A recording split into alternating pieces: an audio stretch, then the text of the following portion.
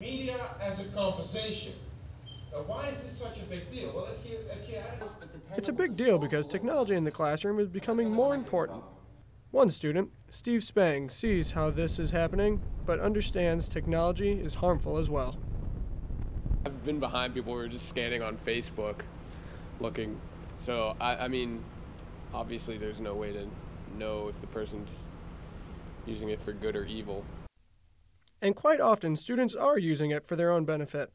Whether it's surfing the web, using instant messenger, or text messaging, students are keeping in contact with their friends during class.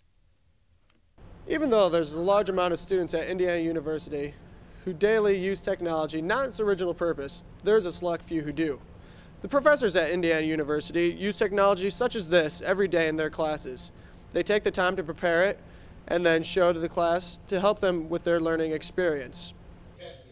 Mark Duzay is one of those professors.